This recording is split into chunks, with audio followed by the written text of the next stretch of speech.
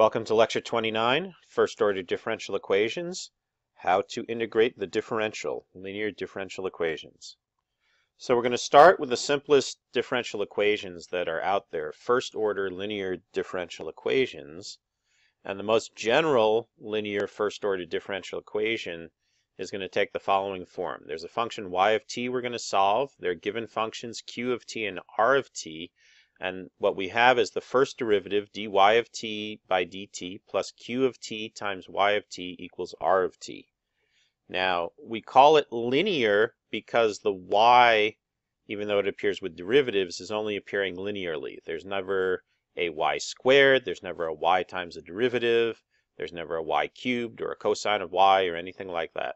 Y is only appearing as a derivative in a linear form, dy dt, or in a linear form as a function itself as a y of t. It's first order because it only depends on one derivative, dy by dt. If it involves second derivatives, we call it second order, and so forth.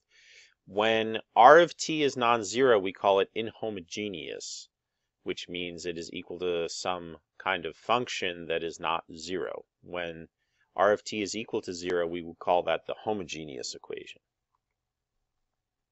So the standard way to solve this is to start with the homogeneous equation, find all of the solutions of the homogeneous equation, which occurs when r is equal to 0, and then we add to that general homogeneous solution any particular solution we can find when the right-hand side is r of t. And you should be able to convince yourself that by doing that, we get the most general solution to this problem. So let's start with a homogeneous solution. We have the equation dy of t dt plus q of t y of t is equal to 0. And you can pretty much see what I want to do is I'm going to move the q of t y of t to the left-hand side. I'm going to divide by a y of t multiplied by a dt, and then I'm going to get it into a form where I can integrate it. So I'm going to get a dy over y equals q dt. And now I have to integrate both sides. So the integral of dy over y is just going to be log of y. And the integral of q of t, well, you got to tell me what q is for me to do that. But I know that there's going to be some overall constant left on the other side as well. So we get this result, log y of t is equal to minus the integral or antiderivative of q of t plus some constant. Now, typically the way that we like to do this is we say, well, we're going to start the equation at some time t0, and that's going to pin down what the constant is. So what we do is we write this as y of t is equal to y of t0 times the exponential minus the integral from t0 to t dt prime q of t prime. What does that do? Well, you can see when t is equal to t0, that exponential factor, the integral is equal to 0, so the exponential is equal to 1, and this object is equal to y of t0. It turns out that's the thing I'm going to have to supply to the first order differential equation in order to get its solution. But then for all t after that, this object will satisfy the differential equation. Okay, so we've gotten the solution to the homogeneous problem. Now we have to move on to the inhomogeneous problem. So we now bring back the r of t, and what we're going to do is we're going to multiply both sides by what is called an integrating factor. It will look almost exactly like the thing that we just worked out. It's the exponential of the integral from t0 to t dt prime q of t prime, but notice it's with a plus sign, not with a minus sign. Now if I multiply that out, you can actually work out the derivative, d by dt of y of t times that exponential. You'll find it's equal to dy by dt times the exponential plus y of t times q of t times the exponential.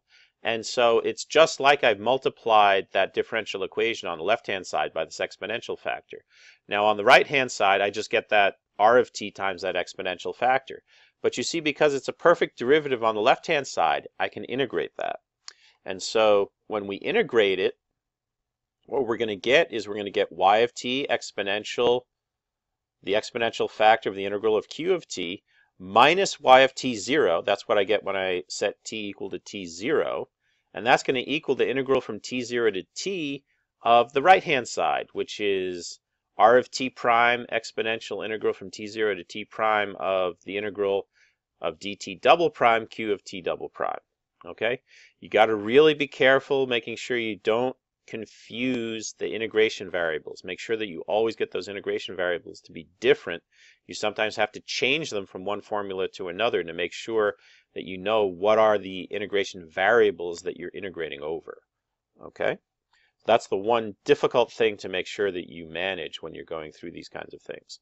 Okay, now all we have to do is we have to solve for y of t. So I'm going to move the y of t 0 to the right-hand side. I'm going to multiply by the exponential factor with a minus sign times the integral. And then what you find is you get y of t equals y of t 0 times that exponential factor with a minus sign, plus the exponential factor with a minus sign times this integral that involved the r of t times the exponential with the plus sign.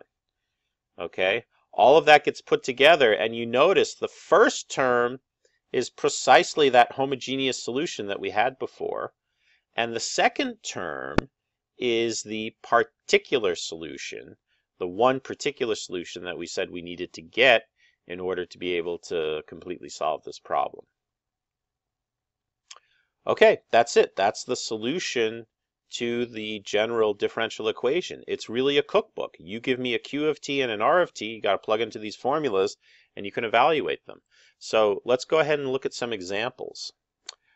Before we do that, I just want to note that the book explicitly goes through and shows you that the solution is unique, and if you notice, there is one constant y of t 0 that has to be input. We need to put that in order to ensure that the results that we get are going to be starting from the correct starting point. And so there's always a starting initial value that we have to put in when we're solving this differential equation. All right, so I'm going to keep on the top of the page for the next few pages when we're going through examples this explicit solution that we have for the differential equation that we are solving. And notice it involves the homogeneous and the particular solution. So we're going to try some examples. The first one we're going to try is dy dt plus 1 over 1 minus ty equals 1 minus t. We're going to restrict t between 0 and 1. And we're going to make y of t0 equals 0. So we're going to set t0 equals 0. We're going to set y at that value, or y of 0 is going to equal 1. Okay? Well, you know, it's a cookbook. So let's first identify q of t. Q of t is 1 over 1 minus t, so I have to integrate that. The integral becomes logarithm of 1 minus t0 over 1 minus t, but remember t0 was equal to 0, so that becomes log of 1 over 1 minus t. I can just write that as minus log of 1 minus t. And now we also have to do the integral with the r of t times this exponential of the integral of the q of t. So r of t was equal to 1 minus t prime, and the exponential of the integral of q of t is 1 over 1 minus t prime. And you can see those factors are going to cancel, so I just get the integral from 0 to t of dt prime. That's just equal to t. So that integral is easy to work out, and now we just plug everything together. So I get now y of t0 is equal to 1. So I get 1 times the exponential of that integral, the exponential minus the exponential of that integral, minus the exponential of minus that integral of the q is equal to 1 minus t. So I get 1 times 1 minus t. And then I get that exponential factor, 1 minus t, gets multiplied by this integral that involved the r, which was just equal to t. So I just get this expression, 1 minus t plus 1 minus t times t. You can immediately recognize that's 1 minus t times 1 plus t, and that just equals 1 minus t squared. Okay, that's the solution of the problem. Now, whenever you get a solution like this, you really need to check it. So first thing we'll check is when t is equal to 0, that's equal to 1. That indeed checks. Next thing we need to check is the derivative. If I do a derivative of y with respect to t, I get minus 2t. If I plug into that differential equation, I get minus 2t plus y of t, which is 1 minus t squared, divided by 1 minus t, that's q of t. And because 1 minus t squared factorizes into 1 minus t times 1 plus t, I can write that as minus 2t plus 1 plus t. That becomes 1 minus t. And indeed, that's what r of t is. So it does check. So we've now solved our first equation using this cookbook. You can see that one of the real challenges is being able to actually evaluate all of these integrals. So in some cases, when you solve these problems, you're going to have to leave the solution in the form of an integral that you might not be able to actually evaluate. Of course, you can always evaluate it numerically if you had to. All right, let's look at another example. So this example is going to be dy by dt plus 2y equals e to the minus t. We're going to pick t0 equals 0, and we're going to pick y of t0 equals 0 to be 3. So once again now q is just equal to 2. So the integral of that is very simple. It's just 2 times t, since t0 is equal to 0. Now when I plug in the integral of r of t times that exponential, r of t is equal to e to the minus t, and the exponential is e to the 2t. And so that becomes the integral of e to the t. That just equals e to the t, and I have to evaluate it at the two limits between 0 and t. So I get e to the t minus 1. And now I'm ready to just plug in and get my solution. I get y of t. I plug in y of 0, which is equal to 3, times that exponential of the integral of minus q of t, that's e to the minus 2t. And then I add to it e to the minus 2t times that integral that involved the r, which we found was e to the t minus 1. Multiply everything out, and you find that you get 2 e to the minus 2t plus e to the minus t. So let's check this. When t is equal to 0, I get 2 plus 1, that's 3. That's indeed what I'm supposed to get. And now let's check the derivative. So if I take the derivative of this, I'm going to get minus 4 e to the minus 2t minus e to the minus t. Now our differential equation says take that derivative, subtract 2 times y. Add 2 times y. So I'm going to add 4 e to the minus 2t plus 2 e to the minus t. And you can see the e to the minus 2t factors are going to cancel, and I'm going to be one of the e to the minus t terms cancels. I'm left with e to the minus t, but indeed that's what r is, so it does work. So we've now solved our second example. Let's move on to our third example. The third example is going to be dy by dt is equal to minus 2t times y. That whole thing is going to equal t. We're going to pick t0 equals 0 again, and y of t0 is going to equal 1. Okay, so q of t is easy to identify. It's just equal to minus 2t. The integral of that is easy to do. It's just equal to minus t squared. And that's because t0 is equal to 0. Now I can plug in and do the integral over the r. The r of t is equal to t. And the exponential is going to be a e to the minus t squared. So I have an integral of t prime e to the minus t prime squared.